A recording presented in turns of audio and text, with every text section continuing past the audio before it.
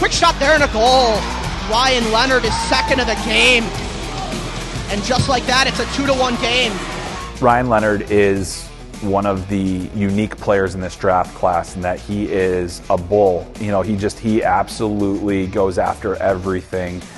He's physical, he is strong, he's good in board battles, he does all the little things well, and he's, you know, a high character player. He plays the game honestly, he plays it hard, and it allows his line mates, Will Smith and Gabe Perreault, the space that they need to create. And so, you know, it's one thing to be physical, it's another thing to be physical and skilled, which Ryan Leonard is. He thinks the game at a high level, he always puts himself in good positions, but then he's got this brute strength that allows him to make plays that some of the other guys just can't make because they're not that powerful.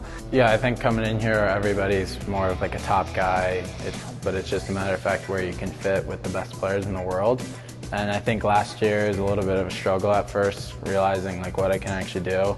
But towards the end of the season last year, it was kind of realizing that I can play pretty much anywhere.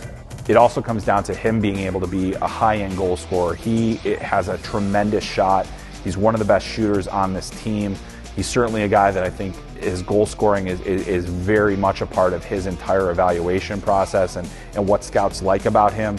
But when you just put together every single element of his game, he's kind of like that coach's dream, the scout's dream. He does all those little things well that you just absolutely love to see.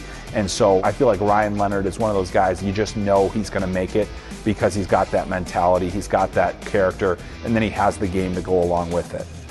Ryan leads with power. I mean, that's the number one thing that drives his game. He's a powerful player. He's a powerful skater. He's powerful physically. He leads with power. But he's got the skill and the IQ, too, to be able to read the ice and to make plays. And he's playing playoff hockey every practice, every game. Like, he doesn't take days off. He has one way of playing, and that's it. And once that switch goes off, it's not stopping. Leonard will bring it in now. He drops it to Smith. Smith, cross-ice pass, finds Perreault, and tic-tac-toe. USNT DP goes up 3-zip.